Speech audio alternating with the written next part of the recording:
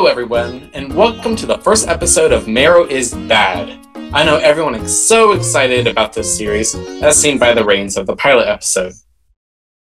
Anyways, in this episode, My Grandma is Better Than Mayro, we'll be looking at his Super Mario 3D World Coinless video for World 2. And come on Nintendo, still grouping your levels in worlds even though your game is called Super Mario 3D World? Disgusting. Be like a good Mario game like Super Paper Mario and call each segment of levels chapters. That way, it would make it less confusing. But getting back on track, let's see what Mayro screwed up this time. Here's the splash screen at the end of the video. And I do say it's a very beautiful splash screen, Mayro, A+, okay hand emoji. However, there's a lot of yucky yellows, oranges, and reds, so let's see if we can clear some of those up. Before we begin, I should note that Mayro corrected the red markings on a spreadsheet for the levels that you need to kill enemies to progress, or to get collectibles. That would make it orange. So I won't be covering that in this episode, but I will be adjusting the mistakes that have not been updated on the spreadsheet at the time of making this video. So, let's begin. Firstly, let's look at World 2-1, Conch Canyon, more specifically, the first green star of the level. In the video, Mr. Mayro over here used Rosalina's spin to reach the first green star, avoiding using the cat bell and the orange marking. So, can we make it green? Unfortunately, no. Try as I might, I couldn't get the height I needed to reach the first green star. Even if we managed to climb all the way up to the top of this cliff, which I should say is impossible without Rosalina or power-ups, we still couldn't make it over there. The only way I think this could be possible is spin jumping from this railing and moving all the way over to the part of the ledge without railing, which is here. But Mario just doesn't have the horizontal distance we are looking for to make this jump. So sadly Mayro, you win this round. But have you noticed the time left on this video? Yep, we still have plenty of more levels to prove that Mayro is nothing more than trash. Okay, 2-2, 2-3, all green, good. I like green. But hold up, is that a yellow I see? We need to fix this stat, and I know just how. So Mayro again uses Rosalina's extra spin to reach the green star, because with Mario alone, a spin jump from a clear pipe just doesn't have the height necessary to reach the green star. But Mario has his special buddies, the Galoombas, just as special as you are, Mayro. Okay, I hear you asking. I get that Galoombas can probably get you the height enough to reach the green star, but doesn't killing Galoombas give you coins? And to that I say, thanks for communicating with me, viewer, I'm very lonely. And yes, you are right, killing the Galoombas does give you coins, but stunning the enemies does not. We can take advantage of this by positioning the Galoomba just right so we can bounce off him and reach the green star. Sounds good? But notice that we still don't have the height we need. If you look closer, we could even see that it's about the same as a normal spin jump that we tried earlier. But not to worry, we still have two more tricks up our sleeves. We can position the Galoomba just right so that it's at the highest it can be for more vertical height.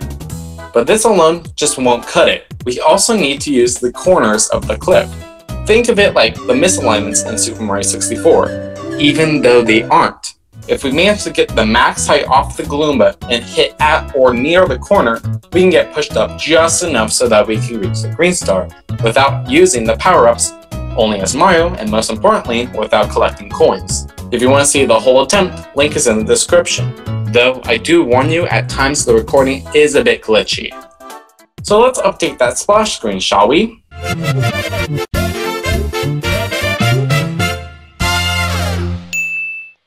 Now let's look at 2-5, Double Cherry Pass. Now, I'm going to say this straight, nothing here can be saved. For the second green star, nothing I tried could push down the other button to spawn the star. I tried using the touch screen, didn't work. I tried spawning an item there, didn't work. I even lured an enemy, which I should add did require me killing one of its kind, which granted me a coin. But it didn't even matter, because it couldn't activate the button. So yep, this star is still orange. But what about the fire bro?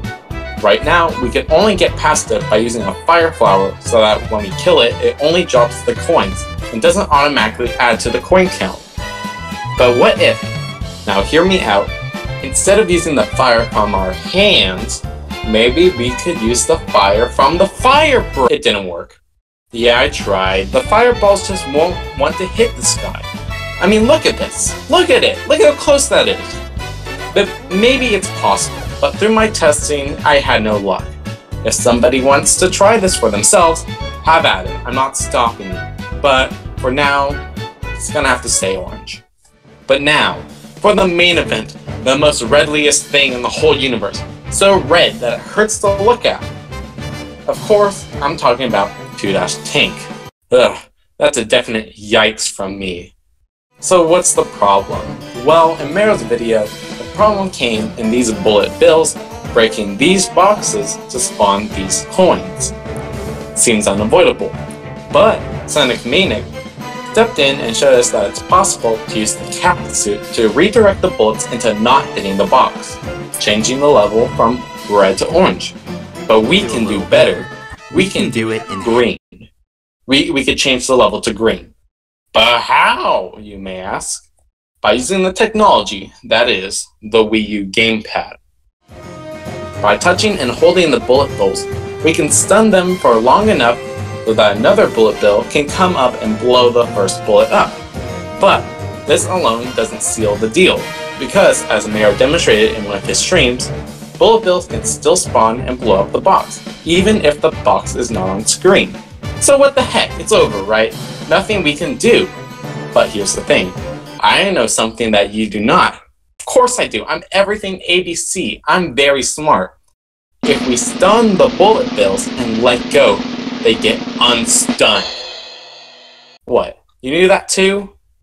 Okay, but did you know that if you stun a bullet bill and then unstun them while they're off screen, they just blow up?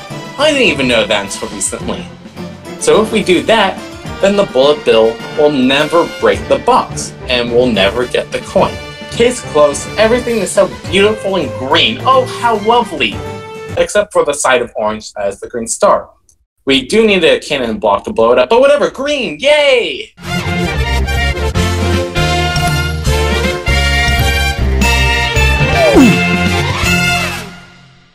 Yep, it's the time of the video.